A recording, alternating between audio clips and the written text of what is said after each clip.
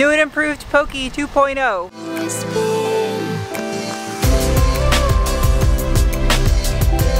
Hello, internet people. Today I have some new parts to put on my Pokey horse back here, my brand new 2021 Ford Bronco Black Diamond Edition. If you're new and you'd like to get caught up on Pokey horse, up above my head is a link to a cautionary tale of what happens when you crossbreed a chipmunk and a hippo. Spoiler alert, it makes a chippo. These right here are a 285, 75, 16.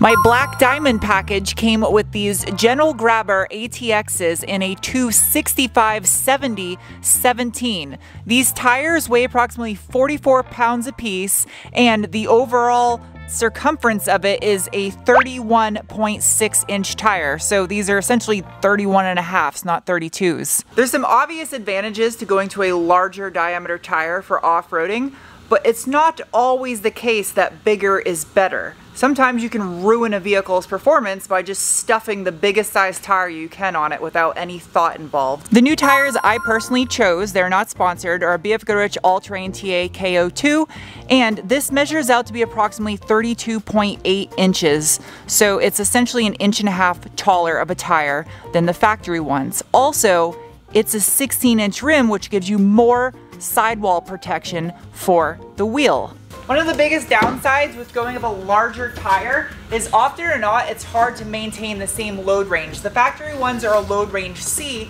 These new ones in most larger tires above the factory size are load range E. That's what the tire is capable of hauling for a load, hence it's called load range. It's beefier, heavier, 15 pounds heavier per tire. How do you combat the issue of heavy tires? Ta-da! With lightweight wheels. Before I resume any further with that though, you can't stick a fresh set of new wheels on a dirty Pokey horse.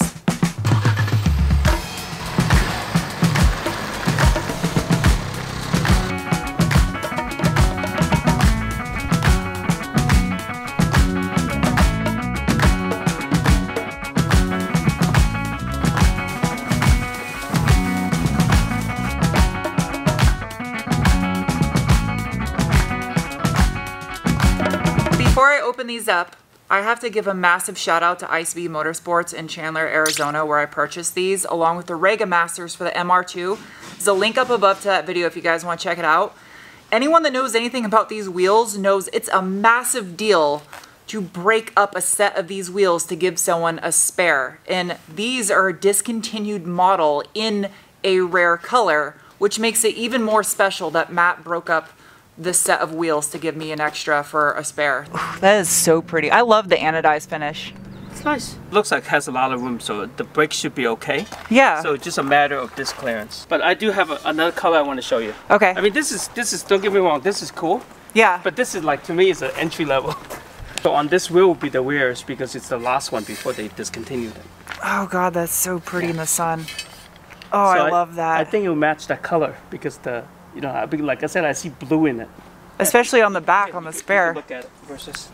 Oh yeah. Oh, that would look so good. It actually does go really well with this color. Ah, look at this. It's a 2-for-1 kind of day.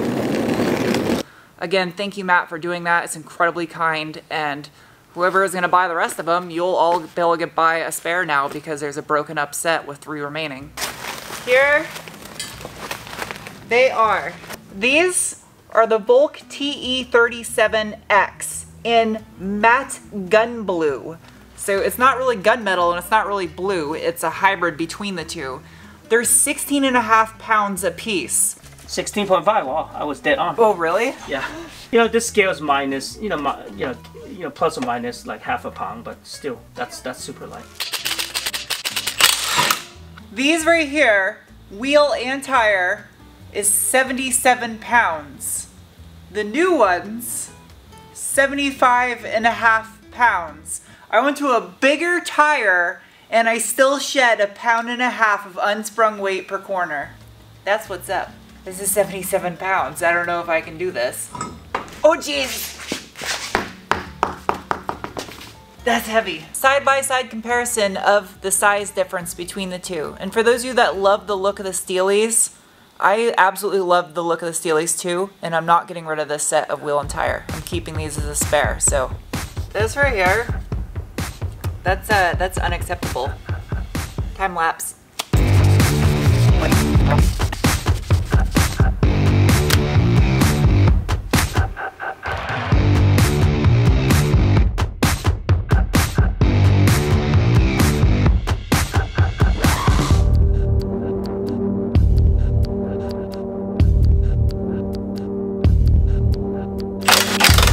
Welcome to the next day.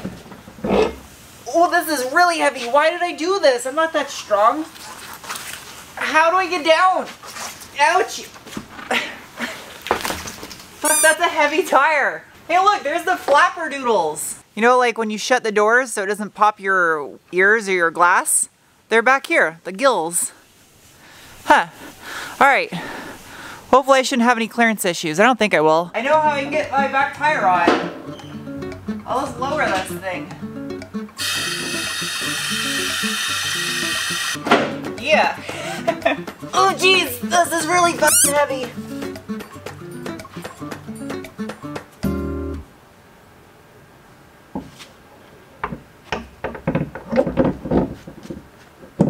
I gotta turn it so the bulk is facing sideways.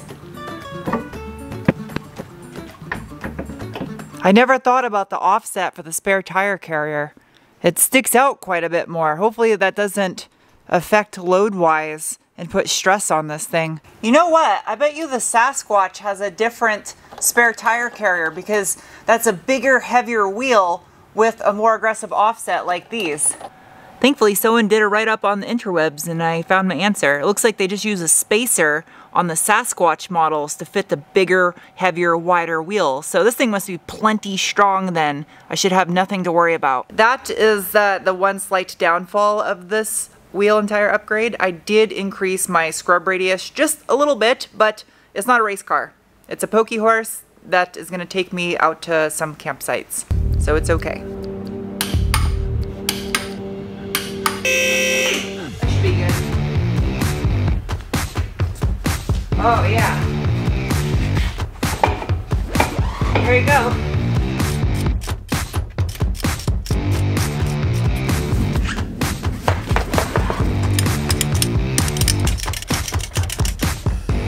Oh yeah.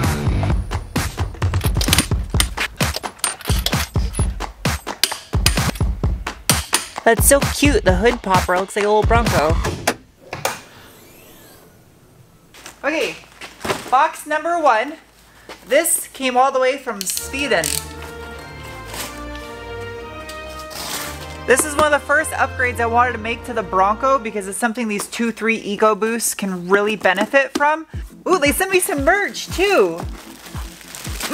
Awesome. And a beanie cap because Sweden. These are oil catch cans. I have 2 of them because I'm gonna do a giveaway on one of them. This is gonna be a 2-part video though because I gotta do some fabricating of where I'm gonna mount this. But I looked up what I felt was the best oil catch can out there globally on the market, and that's when I came across this company. Oh, I'm gonna eat the fuck out of you. Swedish candies. Ah, now that's a catch can right there. The outer shell is made out of carbon. It's all aluminum on the bottom. Got your inlet, your outlet. This little guy right here so you can check your level. Look at the construction of this thing. It's so nice. This is why I went with this company.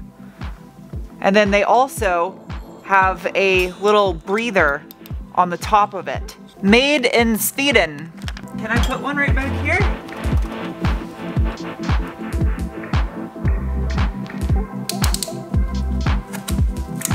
Ah.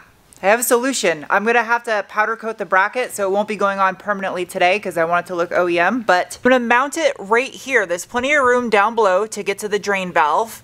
And then also, there's 2 bolts right there for this bracket. I'm gonna mount it there. It's gonna run right across the top of here. And then it's gonna have a piece of rubber just as a vibration damper, and then bend down and attach to those 2 right there.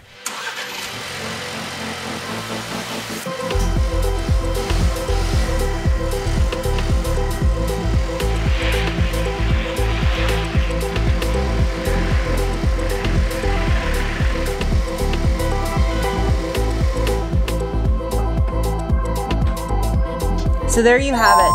My TE37Xs on Pokey Horse.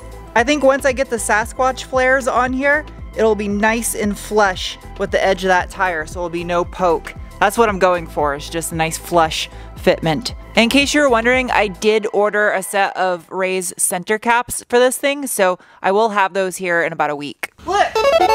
This just showed up. It's the Sasquatch flares for the Bronco. These weren't supposed to be here in time for this video, but they're in time for this video, so now I can put them on. And this is, yay! Yay! That's probably good. These things literally come, oh my god, are you serious? They have quick disconnects on the fender flares. Are you serious? It's that easy? Smells like OEM. Clean, tasteful. You should fit nice. Oh yeah. Look how girthy these are. I can't believe they made it this easy to take these flares off. This is hilarious. There we go. It sounds violent, but nothing broke. I'll probably end up taking this off again when I ceramic coat the truck. But for now, I'll just use a little ceramic quick detail spray. I should keep it fresh. Come on, you fuckface. It's just really rugged tabs, that's all. In case you're wondering, you got your locks right here, and then further down, you just got your little snap tabs that are replaceable. That's why it sounds so violent. It's these guys popping off.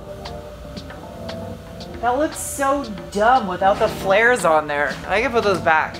All right, which one is which? Which flare are you? Dude, that thing is like double the width. This is bullshit. These are brand new and there's scuffs in them. What the hell, Ford? That's not okay. Are they all like this? No? This one doesn't have any mark. Oh, wait. No. Yeah, it's got a little one right here. That's not acceptable. That's not okay. I mean, if it only affects one of them, it's not as bad. Maybe I can just get a replacement for that one. But this is crazy. Nope.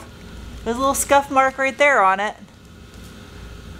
A tiny one. This one's good. There's no marks on this one. Okay. The other ones aren't really bad. They're just very minor marks. But this first one is unacceptable. Big gouges right there, and right there. So these two have really big gouges in them. At least it's only one of them. I'm gonna see if I can just send back that one and get a replacement. Because there's no way that happened in the box. It's not shipping's fault because everything was wrapped in plastic and bubble wrap. So that had to have happened at manufacturing. Accidents happen, it's whatever, and maybe someone was gonna put that in their Yeetmobile and wouldn't have cared, but this isn't a Yeetmobile. Lighten this up. Oh yeah, this is gonna look so dope. Rear right hand. I'm a dumbass. Okay.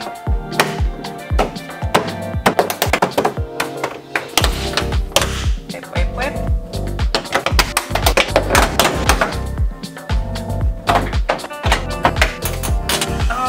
So good. That's what it was missing right there. That extra little touch of detail. Look at that. That is perfect.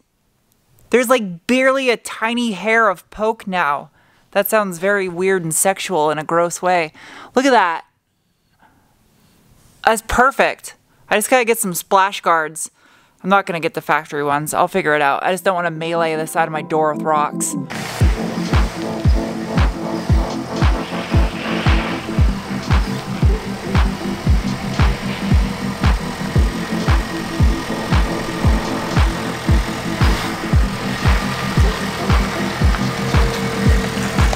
And there you go, new and improved Pokey 2.0. They don't really stand out until you really see them in the right light, and then the sun hits it and it kind of sparkles a little bit because of metallic flake.